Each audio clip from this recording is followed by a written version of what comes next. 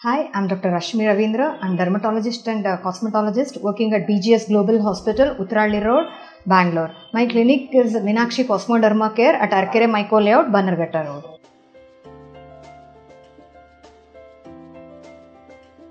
There are different causes for hair loss in teenage boys. For example, boys having low iron level in the blood, that is serum ferritin if it is low, that means, or hemoglobin if it is less, that itself will cause hair loss. Second thing is having thyroid hormone fluctuation, it may cause hair loss. First and the foremost will be the tension and the stress in teenage boys. The stress level, increased stress level will cause hair loss.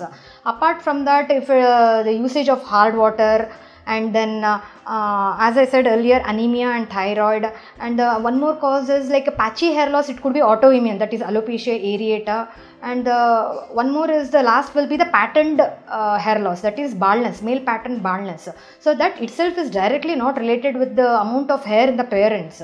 So these days, since this generation they are having more stress level, so the kids naturally will have the tendency of hair loss. So there are many varieties of hair loss, so that should be properly evaluated.